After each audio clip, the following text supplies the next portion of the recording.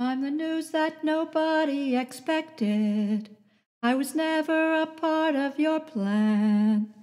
I'm the reason why life as you know it feels like slipping through your trembling hands. And the doctors say I'm just an option, a mistake you can make disappear.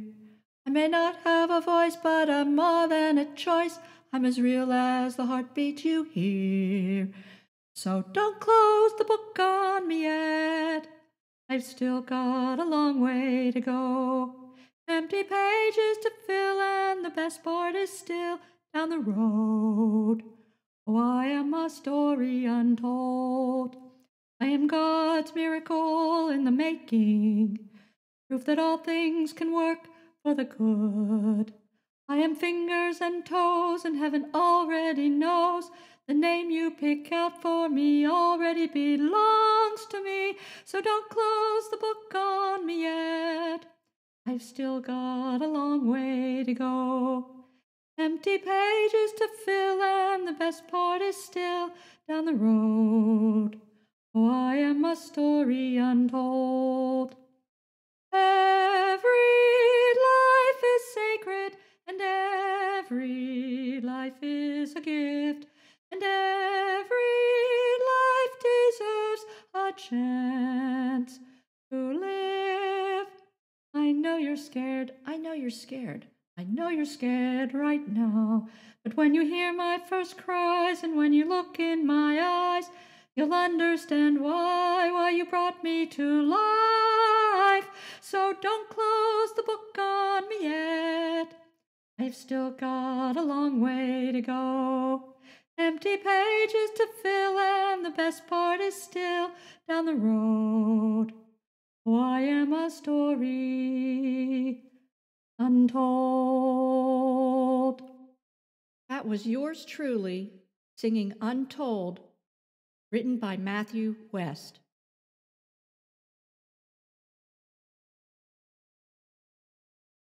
Good morning, and welcome to the Jewish Pro-Life live stream.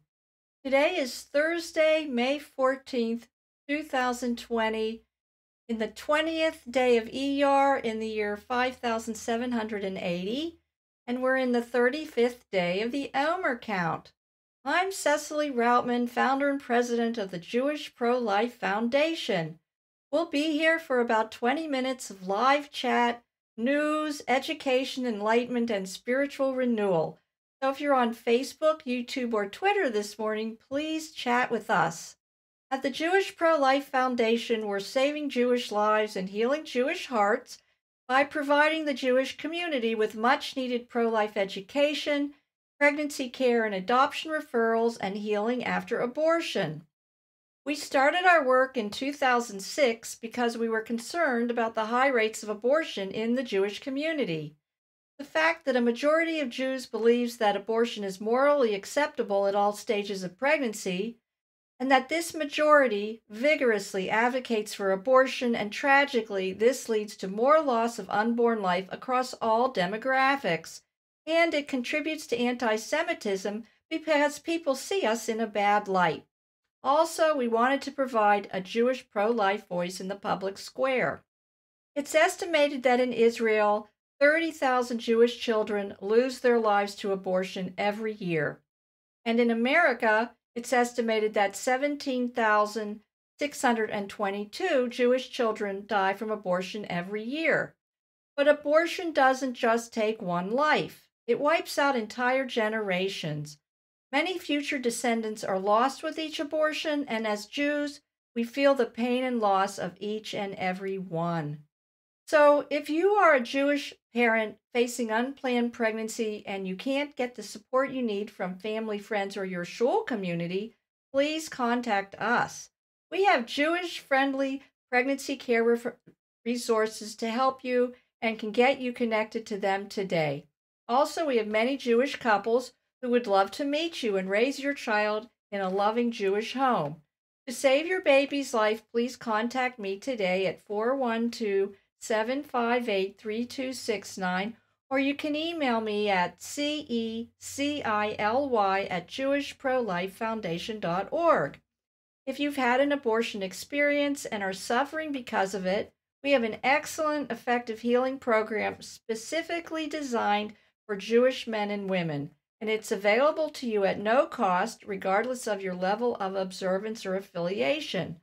To start your life-changing healing journey, please contact me. Again, you can call me at 412-758-3269 or email me at cecily@jewishprolifefoundation.org. The Jewish Pro-Life Foundation is a 501c3 educational organization.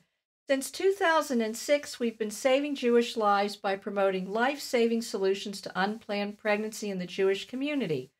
We provide education about the development, viability, and sanctity of unborn life, as well as traditional Jewish law regarding abortion.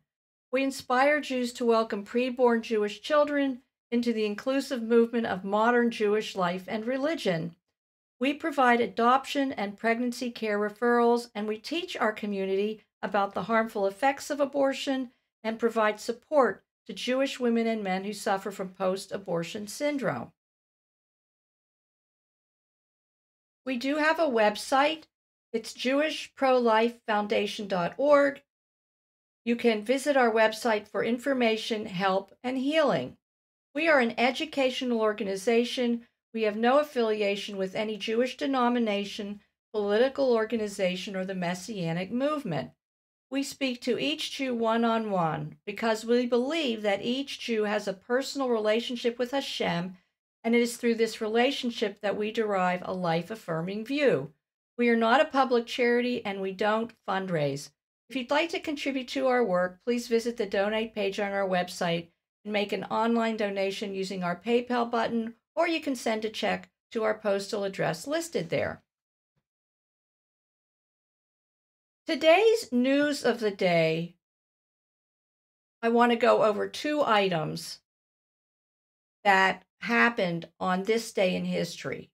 So, in this day in 1942, in the ghetto of Kovno, the Nazis decreed the execution of all pregnant Jewish women. The Nazis did give the Jewish doctors in the ghetto an out about this, though. The woman would not be killed if the Jewish doctors did abortions on women up through 7 months gestation. Now, if the pregnancy was of the 8th and 9th month, the Jewish woman should have her baby and deliver it, and then, of course, that baby would be taken by the Nazi doctors and have experiments done on it and killed. So this is a very challenging show today. I just would like you to hang in there for a few minutes. So here is an accounting of this decree that was left by one of the rabbis in the ghetto. He said, on the 20th of ER in the year 1942, the accursed Germans, may their name be blotted out, issued a decree as follows. Any Jewish woman found to be pregnant has one fate, but to die. That very day, a pregnant Jewish woman walked by the ghetto hospital, and one of the German murderers noticed her passing by. In fury, shot at her to kill her in accordance with the law for violating their ban on being fruitful and multiplying. When the bullet of her killer pierced her heart, she collapsed on the ground and breathed her last. So tragic, it's unbelievable. So this rabbi, Ephraim Oshry, he wrote an opinion about what to do. So he believed the Nazis when they said that they would spare the woman's life if the Jewish doctors did an abortion. So he said it would be okay to do the abortion in order to save the mother's life. So they were doing these abortions in these huts on the floor, very unsanitary, no antibiotics, which in itself is torture. And of course, it didn't work anyway because everybody got killed. According to the history, the Kovno ghetto was established by Nazi Germany to hold the Lithuanian Jews during the Holocaust. At its peak, the ghetto held 29,000 people, most of whom were later sent to concentration camps for forced labor or Auschwitz, where they died or they were shot. So it didn't work. It was a lie the Nazis told the Jews that their women would be saved if the abortions were done. And I would just like to say this is still a lie today. If any woman is told that she needs to have an abortion in order to save her life, this is not true, especially now when there are so many resources available for women: safety, sanctuary, pregnancy care help, medical help, financial help, adoption services. So was always a lie. There were doctors, Jewish doctors in these ghettos, that refused to do the abortions.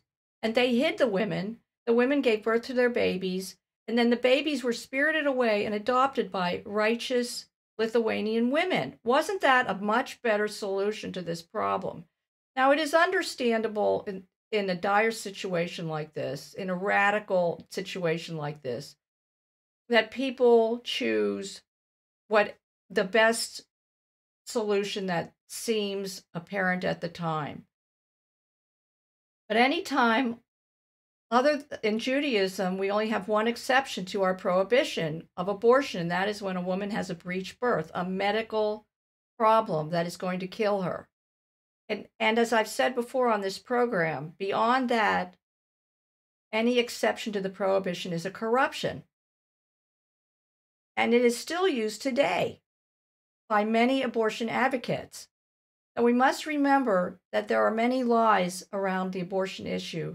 They all lead to death and despair.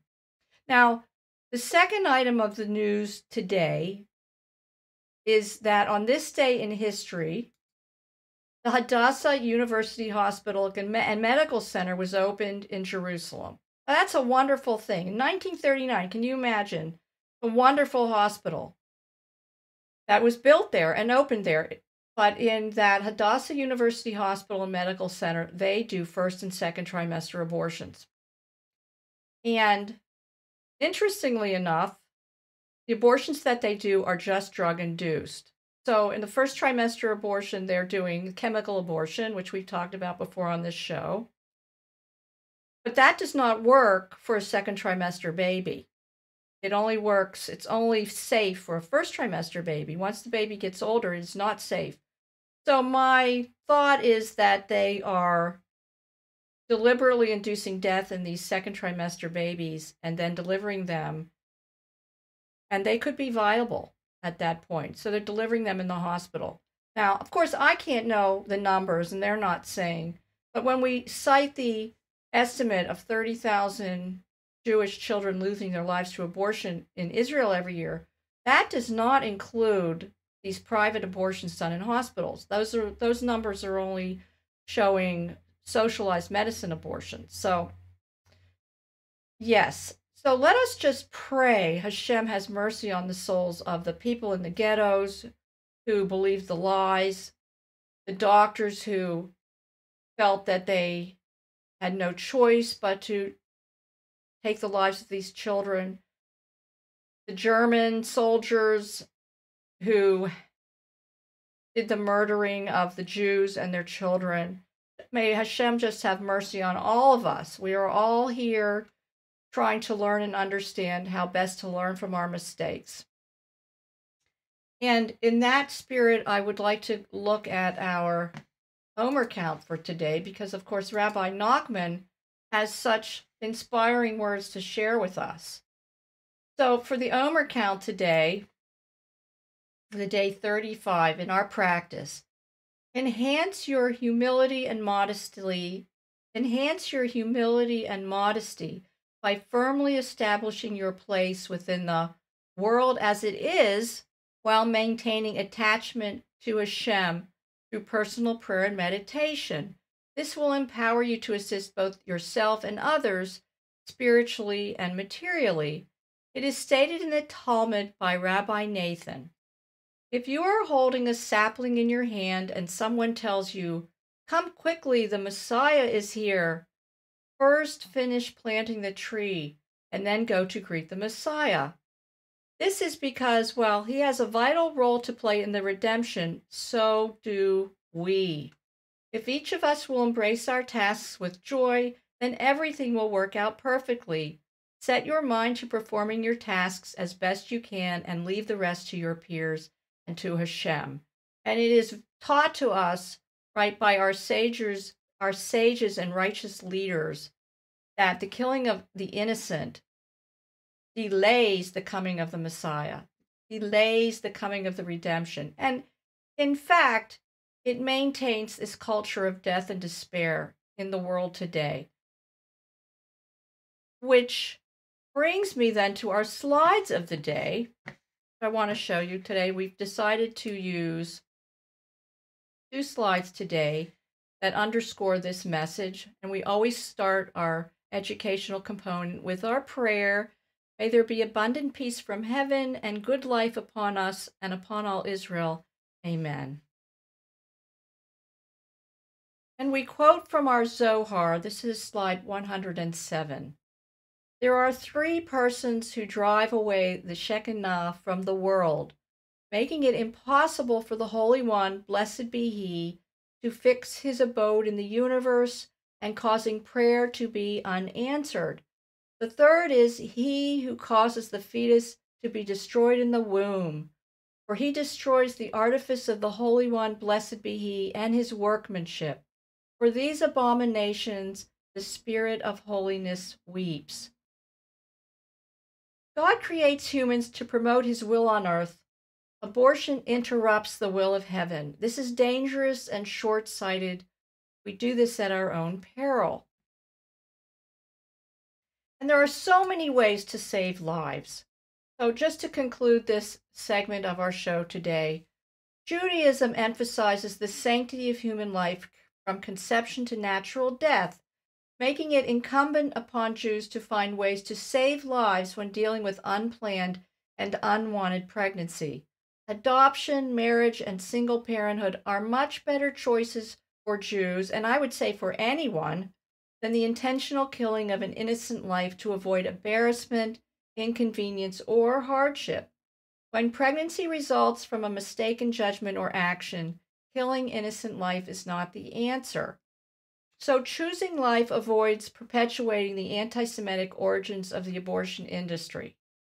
Choosing life for our unborn children saves them from a violent, painful death by abortion and allows them to live with a family, one of our making or an adoptive family. Many Jewish couples waiting to adopt Jewish babies are willing to give safe haven during pregnancy for women who have no support from family. Many less than perfect babies and babies conceived in less than perfect conditions are very much wanted for adoption. Single parenting can lead to a beautiful future for you and your child. Much help is available. So we want to end there on a positive note and see who chatted with us today.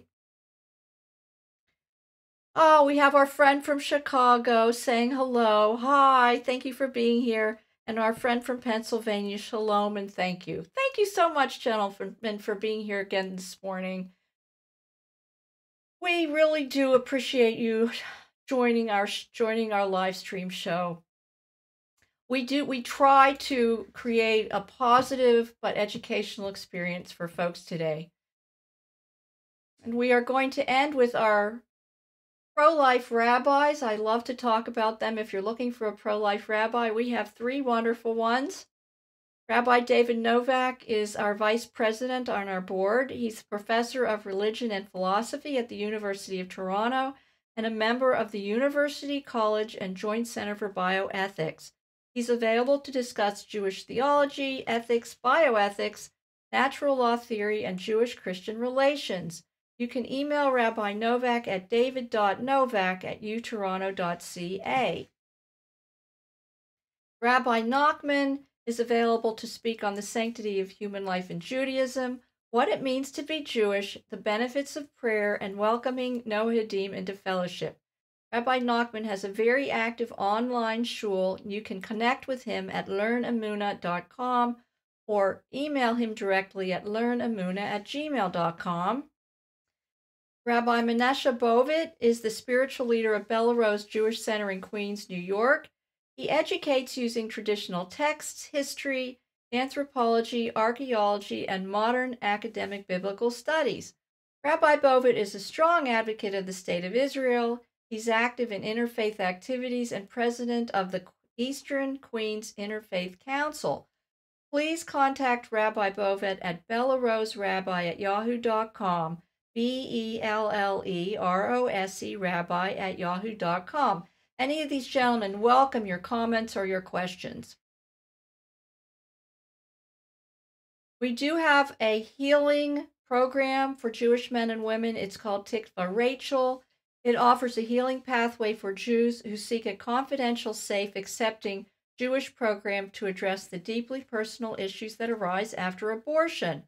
The program is based on Teshuvah and the promise of healing in Judaism. We also offer post-abortion grief training for rabbis, therapists, and counselors. You can start your healing journey today by contacting us to share your personal story with me. I care about your personal story. The calls and emails are confidential and caring. Again, you can call me at 412-758-3269 or email me at cecily@jewishprolifefoundation.org. And before we close, I want to invite our listening audience to join us at the annual March for Life in Washington, D.C. We do attend to show Jewish support for the most defenseless humans among us.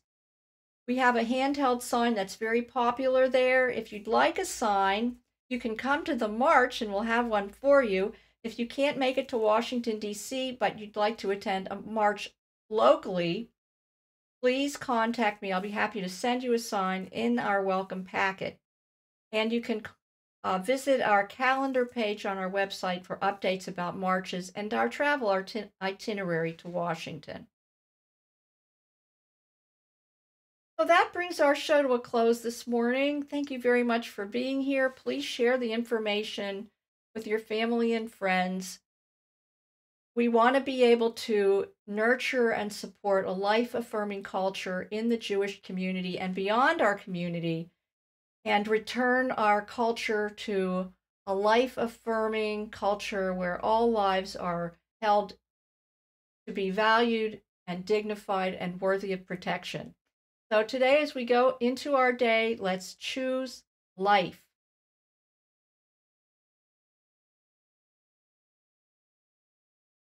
I'm the news that nobody expected. I was never a part of your plan. I'm the reason why life as you know it feels like slipping through your trembling hands. And the doctors say I'm just an option, a mistake you can make disappear. I may not have a voice, but I'm more than a choice. I'm as real as the heartbeat you hear. So don't close the book on me yet. I've still got a long way to go. Empty pages to fill, and the best part is still down the road. Oh, I am a story untold.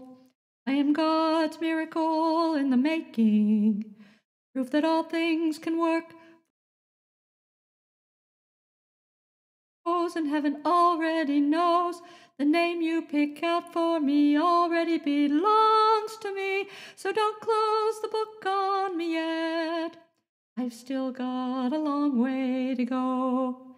Empty pages to fill, and the best part is still down the road. Oh, I am a story untold. Every life is sacred, and every life is a gift, and every life deserves a chance to live. I know you're scared, I know you're scared, I know you're scared right now.